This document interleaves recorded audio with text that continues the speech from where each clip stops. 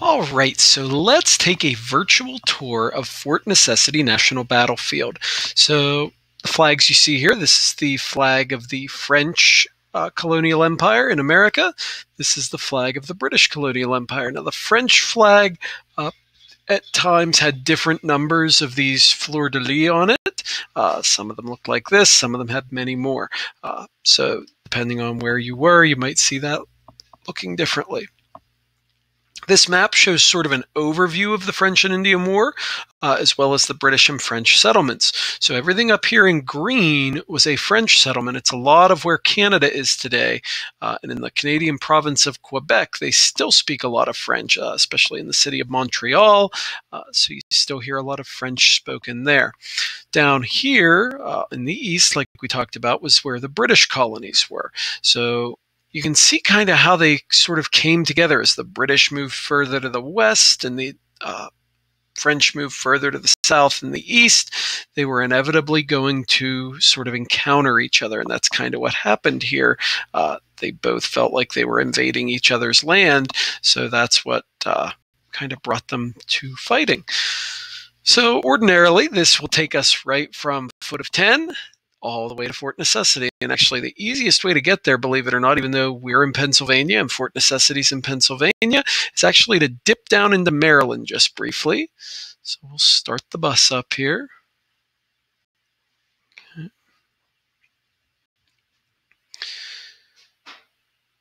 And there we are. We'll arrive here at Fort Necessity. Okay.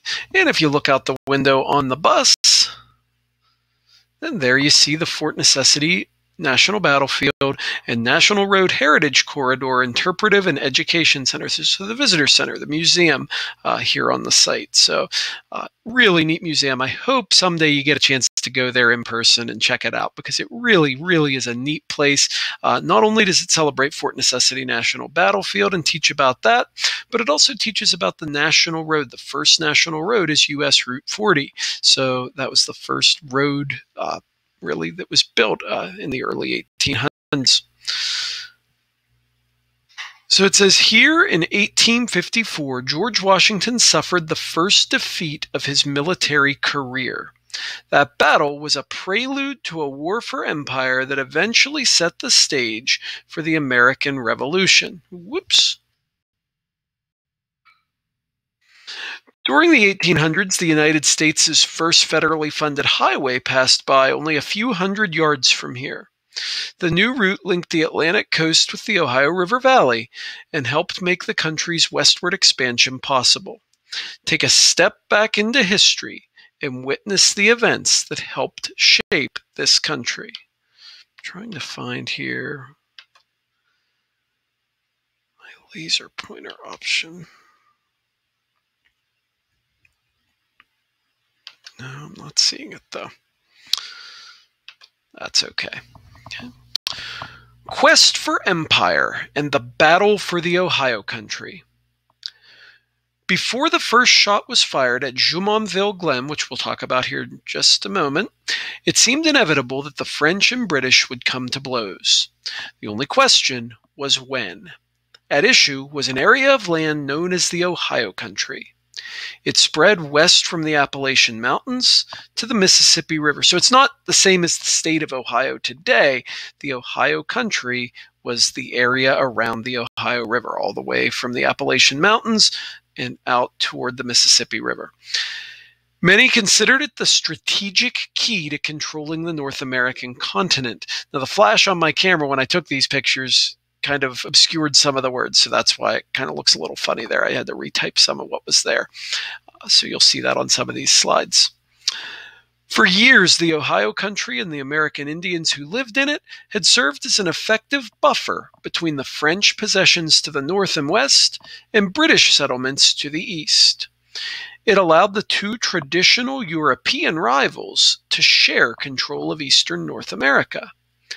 But in the early 1750s, trade disputes in the area disrupted the calm. And we talked about the fur trade, the fact that the French were trying to trade with the Native Americans, and so were the British. So there were trade disputes, disagreements over who had the right to trade on this land. French and British soldiers marched on the Ohio Country and asserted rights of ownership, ignoring long-time Indian claims to the territory. Remember, after the walking purchase, where were the Lenni Lenape sent? They were sent to the west. They were sent toward where Pittsburgh is today, and we're told that was the land they could have. So now we have the British there, we have the French there, the Indians feel like it belongs to them, so there are all kinds of problems coming into play.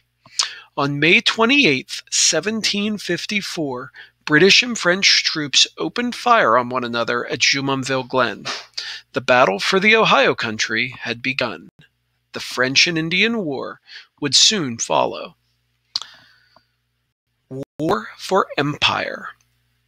Whoever holds these rivers will control access to the western lands. The British claim it, but on what grounds?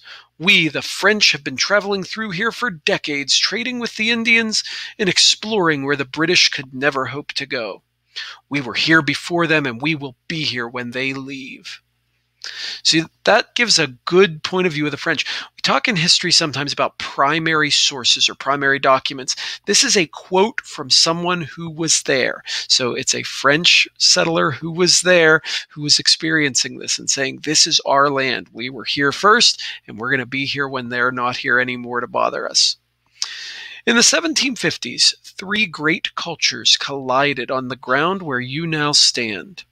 The French were pushing south and west from Canada, while British settlers pressed in from the east, and the American Indians were caught in the middle. All laid claim to this land, and every group felt that they were in the right. The American Indian point of view here, it says the Indians who sided with the British, the Iroquois Confederacy also claimed control over the Ohio Country, and they considered the area an important buffer zone between the French and British colonial empires. They felt like they needed to keep them apart. They needed to have something that was separating the French and the British. That is why the increasing French military presence concerned the Iroquois Tanagra-San. Tanagra-San enlisted British help against the French, hoping to preserve the Iroquois advantage. Representing the powerful Iroquois Confederacy, Tanagra-San sided with the British in order to protect Iroquois interests in the strategically valuable Ohio Country.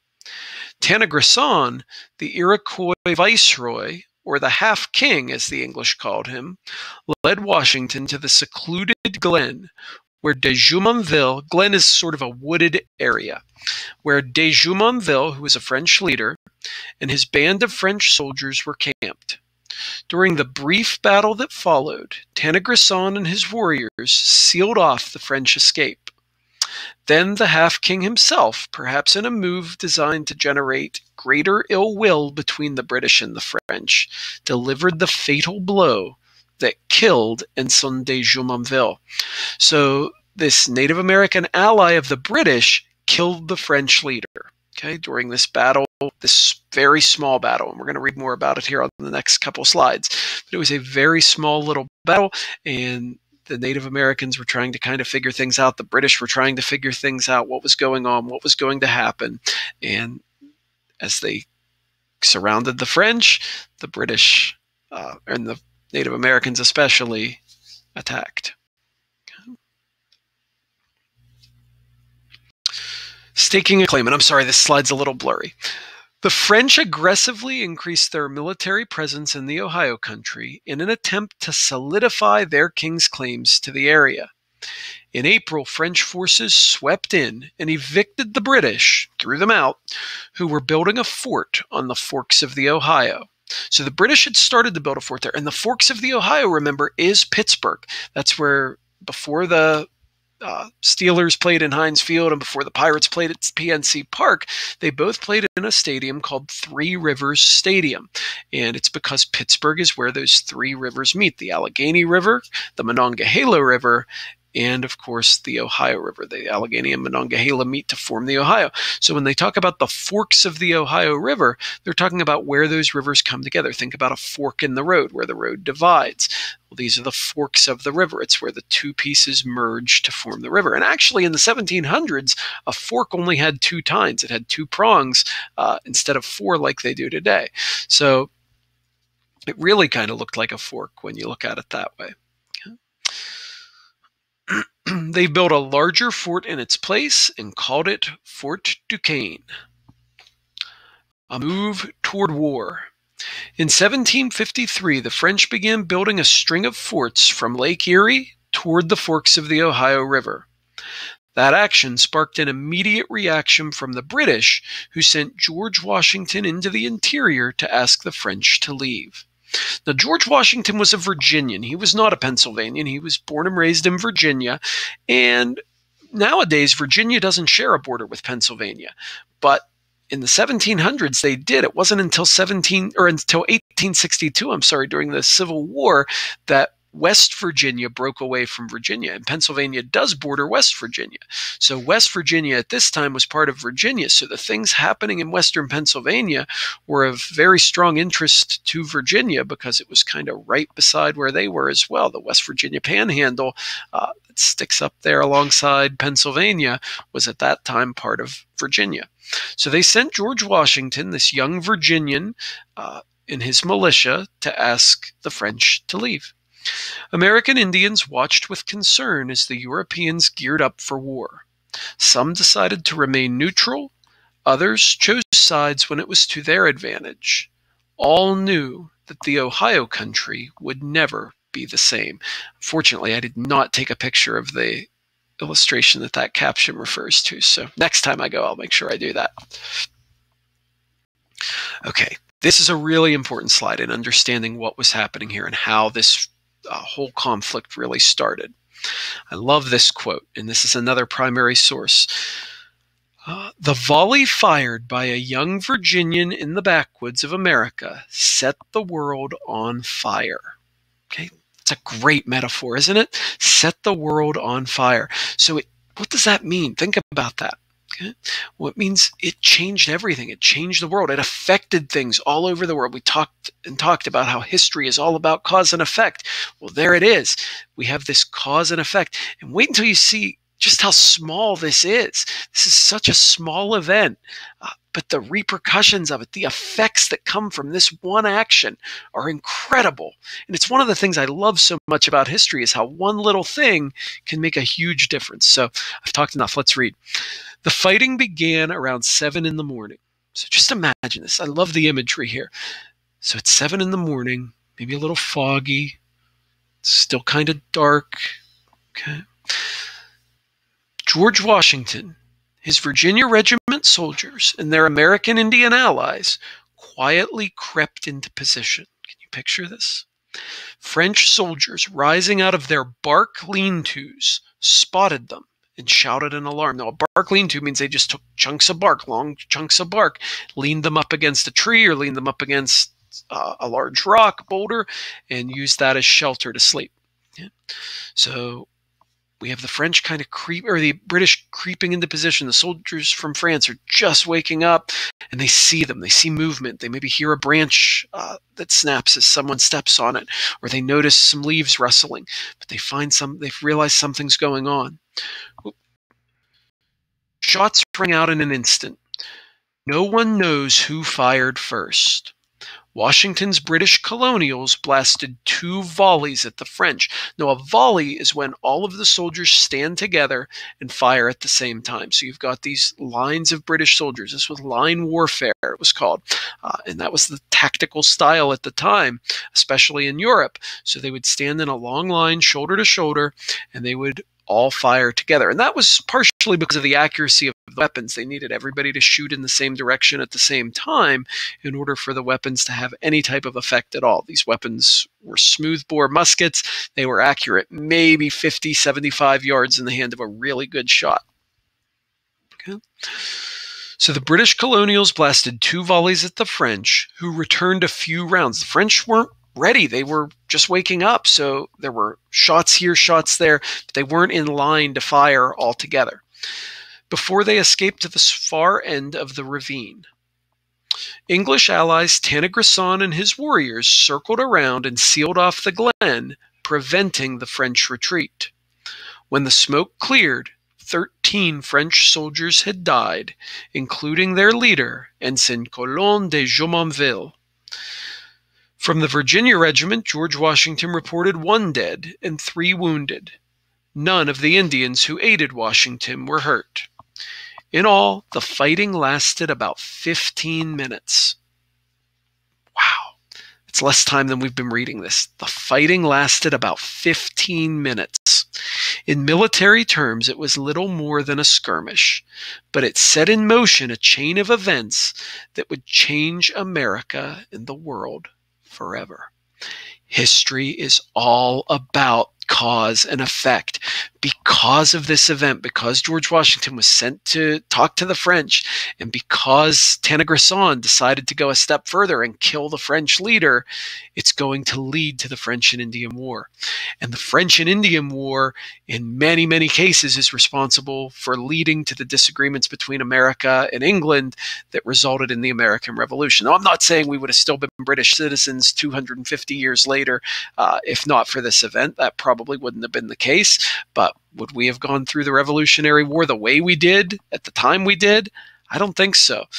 One of the reasons for the Revolutionary War, and we're going to get to this next, was because America was upset, and you may know this, over taxes, English taxes. Well, why was England charging us all these taxes? Well, they had a war to pay for. We had just come out of the Revolution, or the French and Indian War.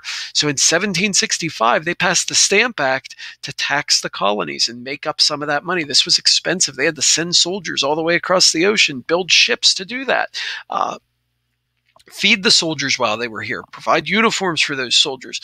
So they had spent a lot of money. They would spend a lot of money fighting the French and Indian War, and they felt like the colonies should have to help pay for some of that. That's where the taxes came from. And then we got upset about those taxes because we had no representation. We had no say in it. And that led us to demonstrations and then fighting and eventually war. So you can draw a direct line between this little 15-minute battle here in Western Pennsylvania all the way to the Revolutionary War, the Declaration of Independence, the siege at Yorktown, all of those events that would be coming down the road. Okay. But it started right there. British. George Washington's military action against the French at Jumonville Glen sparked an international controversy because the two sides were not at war. Immediately after the fighting, the 22-year-old British colonial officer defended his actions in a letter to his superior, Robert Dinwiddie, the lieutenant governor of Virginia. The battle was the first of Washington's young career. He was 22 years old. And although France and Britain were at peace at the time, he claimed that his attack on Jumonville was the just outcome of a military encounter and part of his orders to defend the Ohio country against the French army. It's one of the things that's so fascinating about this to me. We always picture George Washington as President Washington, as an older gentleman. It's different to imagine him as a 22-year-old kid, the age of someone who's in college nowadays. So George Washington was a very, very young man. He wasn't the man you see on the $1 bill or on the quarter at this time. He was a much younger man. So it's a different portrait or a different image. Even if we think about George Washington during the American Revolution, that's another 20 years down the road. He's in his 40s then. So much different time here when he's just a young man just learning about things, just learning about life, really. The French were outraged by Washington's attack on Jumonville, convinced that it was little more than an ambush, followed by a massacre.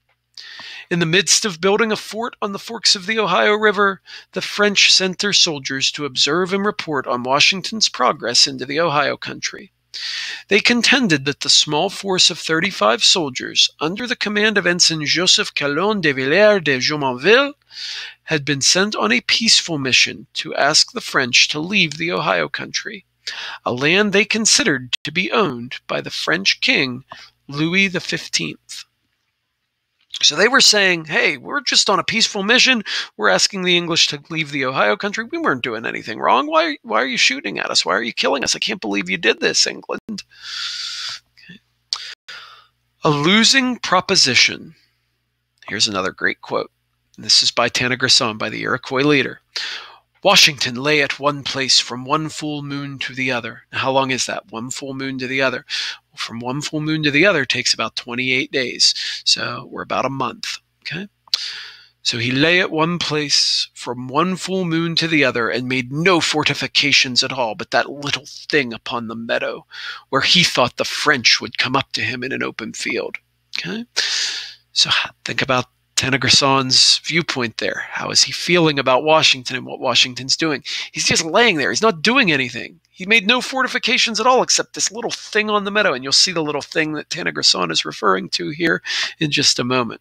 But he's not very impressed by George Washington. He doesn't think he's doing a very good job. It goes on to say here, as Washington and his men built Fort Necessity, local Indians watched with great interest. They knew that it was only a matter of time before the French returned to avenge Jumonville's death, and they began calculating how they would react to the dispute. In early June, Tennegresson, together with the Seneca matriarch, Aliquippa, matriarch, means the woman that is in charge. Remember when we talked about the Iroquois, the Haudenosaunee, as well as the Algonquin, it was women who were largely in charge of those tribes. They were the ones that they sought for permission to do things. They were the ones making a lot of the important decisions. So matriarch means the woman in charge. Her name was Aliquippa. Okay. They led 80 to 100 men, women, and children to the Great Meadows. There Washington greeted and entertained them, but he barely had enough food to feed his own troops, let alone the new mouths. Disappointed by the lack of food and noting the small wood fort, the Indians decided that the British did not stand a chance, and they soon left. So when Washington couldn't feed them, when he didn't have enough food, when they saw this little fort that there wasn't really much to it, they decided we're not going to sign up to support a losing side, and they decided there was no way the British could win this battle that was coming. Desperate for allies, because Tennegresson still wanted to fight, but he did not have the support now from his tribe. Desperate for allies, Tennegresson asked several Indian nations to meet Washington for a war council at Gist's Plantation, a frontier settlement about 13 miles from Fort Necessity. Once again, Washington does not have enough food or gifts to convince the Indians to join him against the French. Even Tennegresson, the man who desperately hated the French, realized that the British were doomed. He too left before the battle began, leaving Washington without a single Indian ally. Preparing for the worst. We have just finished a small palisadoed fort, in which with my small numbers I shall not fear the attack of 500 men. Well, bad news for George, there's more than 500 coming. By the time George Washington and his men arrived at Fort Necessity from Gist's Plantation on July 1st, 1754, they were hungry, worn out from weeks of cutting a road through a hardwood forest, and exhausted from the hasty retreat over mountainous ground. To make matters worse, the expected delivery of food, supplies, and reinforcements were not at the fort when they arrived. Washington ruled out further retreat east to Wills Creek, almost 50 miles away. The soldiers began to dig in, deepening the trenches that surrounded the fort and mounting their swivel guns. We'll see what a swivel gun is here in a minute. When they were done, fewer than 300 of the available 400 soldiers were fit for battle. So some of them were just exhausted, some of them had become sick, some of them just couldn't fight. Okay. In the meantime, de Villers, French fort. Now, de Villers here is the brother of the French leader that was killed. So, Joseph Colon de Villers de Jumonville. This is his brother. De Villers' French force of 600 soldiers and 100 Indians. So we have 700 attacking. George said he would not fear the attack of 500 men, but he needs to fear the attack of 700. Indians advanced on the British fort. 600 soldiers and 100 Indians advanced on the British fort. Rumors in the back country alleged that 5,000 English reinforcements were on their way. The French considered delaying their attack until a British deserter walked into the French camp and revealed the desperately poor condition of Washington's troops. So a deserter is someone who ran away from the army, who left. That was a crime punishable by death. So Very dangerous thing to do, but that British soldier deserted the army. He left the army. Okay, if he would have been caught, he would have been severely punished and possibly executed for that crime. Okay, especially when he gave information to the French. Wasting no time, de Villers brought the full weight of 700 men down on the embattled troops of Fort Necessity on July 3rd, 1754. And another amazing little quirk of history. That date, very nearly the 4th of July, July 3rd, 1754. So we're still 22 years earlier than the actual 4th of July, the Declaration of Independence being signed on July 4th, 1776. So looking at this,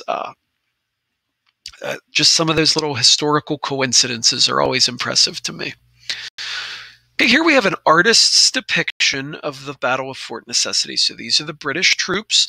You can see those lines that we talked about. They're in these nice, neat, straight lines fighting in the British style. There would have been some soldiers inside this fort, but as I said, it was just a very small structure. So many of the soldiers were camping outside of the fort. You see their tents here off to the side. They talked about digging an entrenchment. So we have this large ditch sort of surrounding, along with some wooden fence rails to kind of provide some protection as well. Okay, now this is one of the exterior signs. So the other signs we have been reading were signs in the museum. This sign is outside of the museum. So it talks about from the British defenses. From the earthworks and stream banks behind you, the British fired back at the French and Indians. A steady rain dampened gunpowder and fouled muskets. Laying in water-filled trenches, the British soldiers' ammunition and morale began to dwindle. So they were running out of ammunition. Their ammunition was getting wet. Their gunpowder was getting wet. And when gunpowder gets wet, it doesn't work. These aren't like bullets today. Their gunpowder and their bullet were kept separately. So they would put the gunpowder into the rifle or into the musket. Then they would put the bullet into the musket.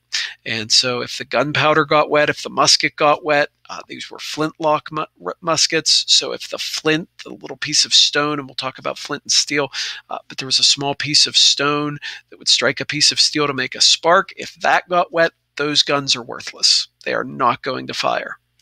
Casualties mounted. Dozens of wounded were carried or dragged into the stockade. The stockade is that wooden fort. About 30 dead soldiers lay in the mud. By late afternoon, the drizzle changed to a downpour. When it stopped, the British feared the worst. With few bayonets to counter a deadly charge from the woods, the British were at a great disadvantage. Then, about 8 p.m., a Frenchman yelled out, not in a battle cry as expected, but asking the British if they wanted to negotiate.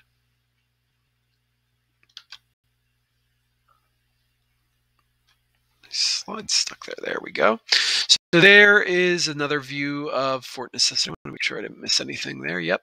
So that is what Tana Grissom was referring to as that little thing upon the meadow. Now this is a modern reconstruction. So this was built in modern times. The fort was not strong enough to stand, and nobody was taking care of it or anything after the battle was over. But that is what Washington's fort would have looked like. Okay. There's a closer view of it.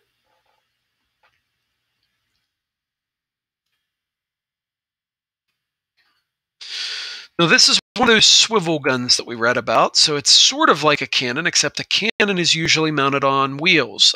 This is a swivel gun, so it's just mounted to a post, and then it would be allowed to swivel or turn in different directions. So just a small caliber cannon there. And then here we have the earthworks. Now during the battle, when these had just been dug, it would have looked more like dirt. Over the years, of course, grass has grown over those areas. There was at this place a small staccato fort made in a circular form round a small house that stood in the middle of it to keep our provisions and ammunition in. That was written by Private John Shaw, who fought with Washington in the Virginia Regiment. This was written almost 2 months after the Battle of Fort Necessity. The simple log cabin, so in the middle of that round structure was a little log cabin, basically, and it provided protection from the elements and pilfering of British supplies. Flour, corn, salt, gunpowder, musket balls, cannon shot, and rum were the principal items in storage. Using one of the cabin's logs as a podium, British officers made a copy of the surrender document. So here we have that small log structure, or small cabin inside. I believe they were still constructing it when I was there and took these pictures. So it eventually, I believe, would have had a roof on it, and maybe does now. Like I said, I'd like to get back. I haven't been there in a few years, so quite a few years actually. So it's time to make another trip, I think. The French attack. July 3rd, 1754, dawned gray and drizzly. Mid-morning, about 700 French and Indians approached from the far end of the meadow toward fewer than 400 British soldiers in and around Fort Necessity. French Captain Louis Quillon de Villers saw the British standing before their trenches in battle lines typical of European tactics, so they were fighting the way they always fought in Europe. But the French didn't fight that way. With a cry, the Indians and French advanced. Strategies quickly changed as the British withdrew into their fortifications, while the French and Indians dispersed into the woods to surround the fort. Most of the French and Indians concentrated in the woods behind you were protected by trees and within accurate firing range. Were protected by trees and within accurate firing range. They held the advantage. So they were fighting from the woods, which was, at the time, by European standards, considered a cowardly way to fight a battle. But that was what was going to allow the French to be successful as well. As rain fell throughout the day, the French exchanged musket fire with the British, most of whom were lying in water-filled trenches. And remember what we said the water would do to those weapons. So this was the French position. They were hiding in the woods, surrounded by the trees, protected, spread out. So it was hard for the British to even find a target, let alone to hit that target if they could find it. Okay. And here's what those woods look like today. Okay. And there we see some of the muskets that the soldiers would have been using. So these weapons were a work of art. They were absolutely beautiful to look at, but they were flintlock weapons, and that means they used a small stone to hit a piece of metal that would make a spark, and that would light the gunpowder. So that's the type of weapon we were dealing with. You see some of the soldiers' other equipment there as well, some of the bags and things they would have carried. So that just kind of shows you what things would have looked like there. I like this message just because it shows that history is always changing. A lot of people think, oh, this was 250 years ago. It's not any different. It's boring. It's too long ago. Well, we're always learning new things, and that's kind of what this slide shows. It says here, July 3rd, 1754, Lieutenant Colonel George Washington fought his first battle, which marked the beginning of the French and Indian War in America. It says in 1932, America celebrated George Washington's 200th birthday. As part of the celebration, the federal government opened Fort Necessity National Battlefield Site, complete with a newly built reproduction of the fort. The large square fort looked like the forts commonly built in Washington's day. It featured a 12-foot stockade, firing steps, a cabin, a prominent flagpole, and visitor pathways. Bronze plaques mounted to the stockade provided guests with an overview of the events that had taken place there 2 centuries earlier. The memorial sparked little controversy at the time. Although a few historians questioned the shape of the fort, believing that perhaps it should be triangular, most accepted the reproduction as accurate. No one suspected that clues to a more complete and accurate story were lurking just below the surface of the battlefield. It says here, reconstruct new evidence, new light. Reconstruction was not a major concern when the work began, as the reproduction constructed in 1932 was believed to be correct as to details.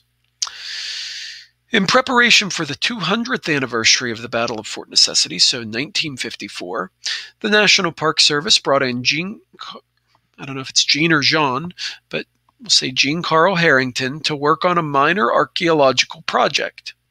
Hoping to unearth a few relics or perhaps locate some forgotten trenches, Harrington instead made a startling, if not accidental, new discovery. Fort Necessity had not been square or even triangular as some historians had speculated. It had been round and much smaller than anyone had imagined. Harrington hit on the theory soon after he began digging in 1952.